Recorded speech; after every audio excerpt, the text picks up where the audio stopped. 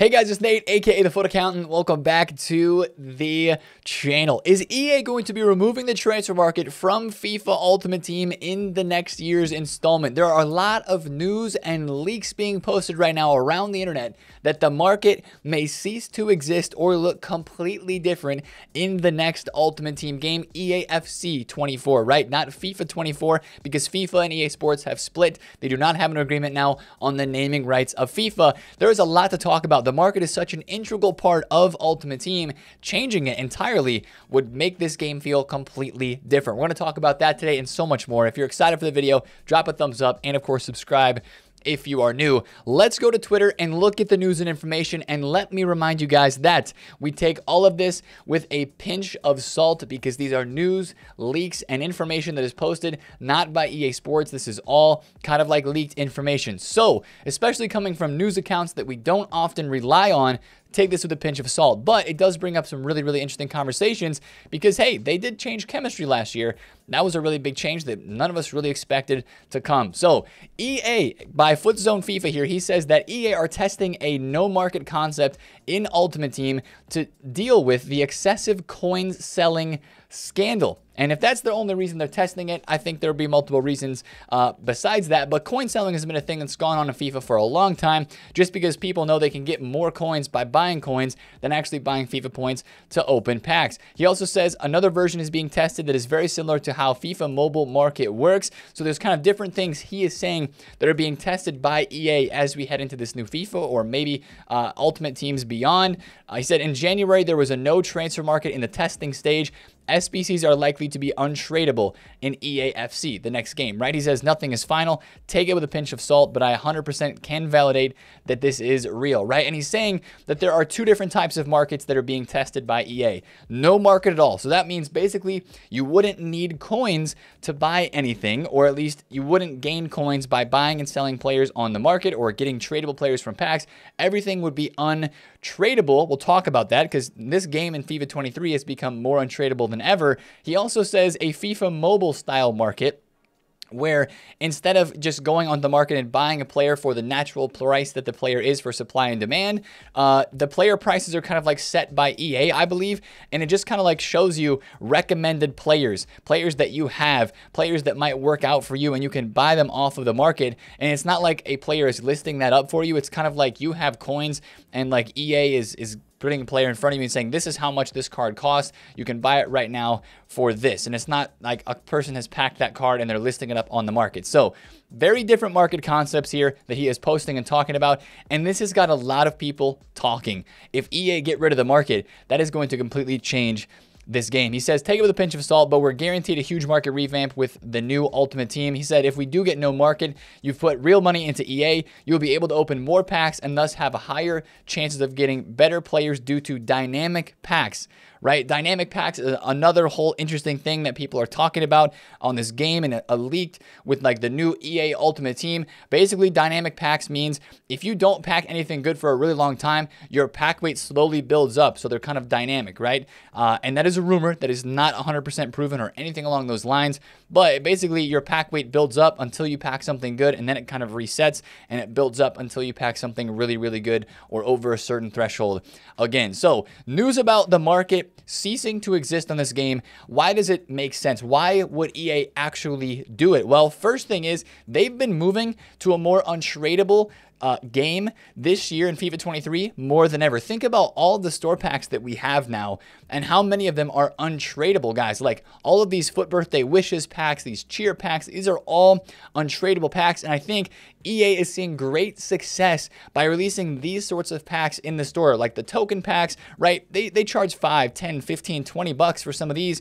And it's very tempting to open these packs up because they have insane odds. You look, a 93% chance of a Team of the Week player when you have a Ronaldo and a Heung-min Son in Team of the Week, a 60% chance of a Foot Birthday player, a 5% chance of a Foot Birthday icon out of a 3,000 FIFA point pack that gives you 125 players, so much fodder that you'd be able to use in other SBCs. I think EA has really started to go more untradeable this year than ever. Think about it. How many tradable players right now, if you look at your Ultimate Team, how many tradable players are in your team? For me, I always have run untradeable, but I have a really, really stacked team this year because there's been so many great SBCs and so many great like gambling upgrade SBCs as well. Every single week we get an icon pack and a hero upgrade pack, or one of the other. And if you're doing that almost every single week, over time, you are bound to get some really, really good players that end up making it into your squad. Or maybe you open 85 times 5s, every week, or whenever they drop 83 times 10s and stuff like that, or upgrade packs like the 80 plus times 3 that they drop every single week. You're bound to hit players if you're opening enough of these packs over the course of the game, and you're going to have more untradeable cards in your team than ever, right? It really seems like this year we've had the most untradeable packs, the most player SBCs and objectives, that honestly, you don't have to buy that many players off of the market if you don't want to. And of course, if you look at the market in general, it kind of shows that. Look how much cheaper some of these prices are this year than ever. The last 2 years on the FIFA Ultimate Team market have been the cheapest years on this game that we have ever seen in terms of market prices. I know Cristiano Ronaldo is not as meta and as overpowered as he previously was in other FIFAs, right? His stats are definitely down, but you can get a Ronaldo second inform for like 160, 170,000 coins right now on this game for a 92 rated Ronaldo. Ronaldo and Messi's cards, just to get them on the game, these guys have been fodder now for like a couple of months. Messi is 91 rated and he's been like 60 to 70K for like, I don't know, the past 4 or 5 months on this game. And that used to be a chase card that in previous years of FIFA, you were going after the gold Messi or the gold Ronaldo for 4 or 5 months before you were able to attain it, depending on if you were a road to glory, if you didn't trade and you were just trying to get rewards and build up your coin total to get one of those cards. That was kind of like how you had to get a Messi Ronaldo. Now it is so easy to get cards, but also EA are making brand new promo cards, and they're putting out all these insane promos that are putting cards onto the market that are also very expensive because they're just super duper rare. So EA is kind of doing two things with the way they're running the market this year. They're making things very, very attainable on the middle to low tier end. You can get really solid cards for untradeable SBCs and objectives, but you can't get the most meta cards that pros want to use, and those are super duper expensive, especially with the combined market that we have this year. But in general, so many things are more untradeable than ever. Now, that's kind of like, what if EA go away from the market, and how would they be able to kind of make this game still work? They could put so many packs in the store so that people would open packs from the store, or open packs, maybe you get like free packs every day. Because think about it, if there's no market, EA would have to supply fodder so much. How would you do SBCs if you can't go to the market and buy 83s, 84s, 85s, all the way up to 90s that you maybe need to complete an SBC, right? There would have to be a way to get fodder easily and for not a really expensive way, daily in this game, like through other upgrade packs. And there would probably have to be a way to do it without spending FIFA points as well, because I know that I'm not a person that spends FIFA points. I know a lot of you guys don't spend FIFA points. So there would have to be a way to get cards and have a chance at opening packs without spending FIFA points. So I don't think that coins could ever go away, but they could introduce something that is like, maybe you only get coins through like gameplay and maybe through packs, as like, you know how you get like the 1 or 3 or 5,000 coin like little bonuses inside of a pack. Maybe those pop out super duper often, and that's how you can build your coins rather than buying and selling players on the market. Every player you pack is untradeable, but those little coin boosts are how we actually get our coins. So there's a ton of information, a ton of like ideas that are floating around with this, but let's kind of flip over to the other side of the coin. Is this actually going to happen? And let's look at some other leaks that say the exact opposite. Foot Sheriff, who we know as a very reliable leaker, had said yesterday as well, with all this news floating around, if you want to know what is being tested on the EA FC 24 market, most likely we will have a single market for all consoles, but hey, we are still some months away. So this would include PC on the kind of the combined market between PC, Xbox, and the PlayStation. And he said, regarding the rumors about no market on EA FC 24, he says it is all fake.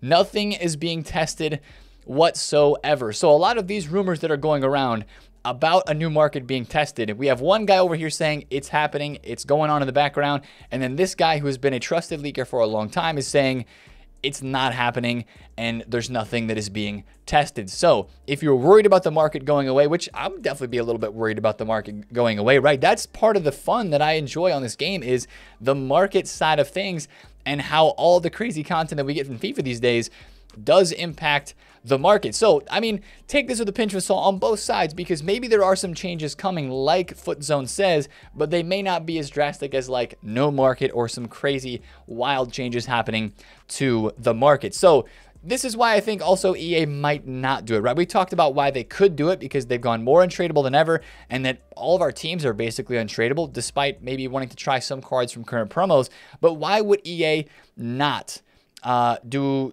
a market that doesn't exist, or maybe just make a token-based system? Why would they not do that? Here's why I think they wouldn't do it. Because EA is about making money, right? They are a business, and this market makes them the money on this game. If you think about it, right? If you're going to open FIFA points and buy packs, which is the #1 way that they make money in this game, what drives you to open packs, right? When you need coins, or when there's a pack here that gives you an opportunity to pack something that's super sick. But a lot of times people are opening packs because they need coins. That's why we play the gameplay, to get the rewards from FUT Champs, from Rivals, from all these other gameplay options that we have. We play to get rewards, to get coins, so that we can buy players and afford to buy players, to do SBCs, or to put them in our team. And that's how EA make people in this game lose coins, right? All the SBC content that they drop. What do we see when EA drops a big Nkunku card, or when they drop a hero player pick like we saw just a couple days ago? Prices on the market drop, right? Firmino is a substitute for this Nkunku card, right? And the Firmino UCL card has dropped from like 600,000 coins to the low 500K range, because we had this Nkunku that so many people are going out and getting and replacing this card with in their teams. And then at the same time, when the hero pack comes out, and when all these big SBCs like Nkunku and Conte come out, what do we have right now? We have 90 rated cards. All of our fodder is up in price. I bought a bunch of these Messis at like 70,000 coins. They're already up to 80K, getting sales at like 84,000 coins, right? Because there is demand for these SBCs. And without EA having a market here, they will not allow people to spend their coins on fodder to do SBCs that are untradeable, which brings the amount of coins on the game down, which means they go back to the store to buy packs to get coins back, right? And that's why I think EA will not take the market off this game, because they have to make people lose coins. If you're EA, you have to release content and release SBCs and release players that are going to devalue themselves in price all year long, and you have to release SBCs that will take coins off of the game all the time, because in that way you get people to go back to spend money to try to get their coins back, to keep up to date with the brand new content that is going on in this game. So that's why I think, realistically, will EA get rid of the market entirely? No, I don't think they can, because this market is what really makes them the money. When you boil it down, this is the thing that makes them the most money in this game, because it creates people losing coins, right? You think about the 5% tax, you think about price ranges, and just the way that content is structured in this game.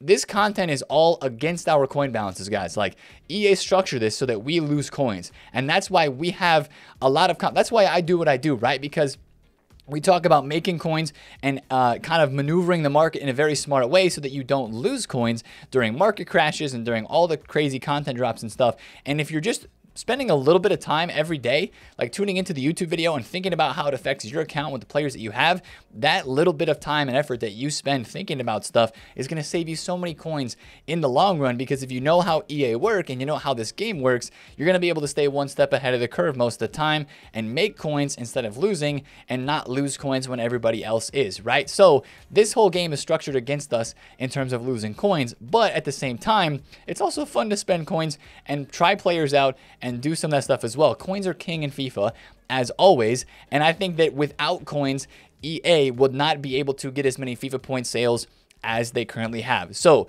my final verdict on all of this is, will EA get rid of the market? I don't think that they will. Could they add in some new things? I think they could do similar to what the FIFA mobile market does, and also what eFootball or PES does, is that instead of just going and buying players from the market specifically, for whatever price they are going for through natural supply and demand, I think there's also potential for EA, and people have mentioned this on some, rumors and leaks before too, where that you can just say, let's say like Gold Mbappe is kind of like how we have the moments tokens in the store, right? Let's say at the beginning of the year, they say, hey, Gold Mbappe, if you collect like, I don't know how many tokens it would be, but let's say you collect a crazy number of tokens. You can just go and get a Gold Mbappe and claim him, right? And it's yours, untradeable in your Ultimate Team for the rest of the year. They would obviously have to put a pretty crazy price on how many tokens or how many coins that would be. But that's one thing that I could see changing in this next year is kind of like, you know, you grind up in terms of coins or in tokens, and you can come to the store and you can say, I want gold Messi, or I want gold Mbappe, or I want an inform, or maybe a promo card from like 3 or 4 weeks ago. You can put in here in the store and say, this player costs this many coins or this many tokens, and then you can redeem that player untradeable in your club and not have to worry about their price for the rest of the year at a certain price. So I could see that sort of thing happening, but what I really can't see is the market going away. It just does not make sense for EA, guys. I know they made a huge change to chemistry this past year. They made a huge change to position changes and all that stuff, but getting rid of the market entirely, I think, would be a huge detriment to EA Sports' success, and we know what EA love the most, and that is making that dough, making that bread, and bringing in the money, because they are a company, right? And a company needs to make money so that its investors are happy, and that's just the way that business works. And honestly, EA are doing a pretty good job of releasing really engaging and interacting content every single week on this game.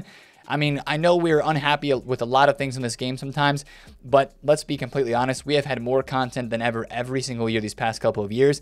It just keeps getting crazier and crazier with all the SBC's objectives and players releasing this game that we do have. So I don't think the market's going away. Wait for more official news from EA Sports. I mean, we haven't heard much about EA Sports FC, and this new game is, I mean, let's face it, guys, like 4 or 5 months away. We should be getting some news about EA FC 24 here in the next couple of months, I would imagine, but we're pretty in the dark still. So that's why there's a lot of rumors starting to circulate as well. So just be careful with what you believe. And yeah, I mean, I don't think this market is going anywhere, but let me know down in the comments what you guys think about this. Pretty crazy to think about, but maybe another big change coming in the Ultimate Team will be related to the market in EA FC 24. So if you enjoyed this video, smash thumbs up on it, comment below if you have any questions, and of course, subscribe if you're new. It's been TheFutAccountant. Catch you guys later. Peace out.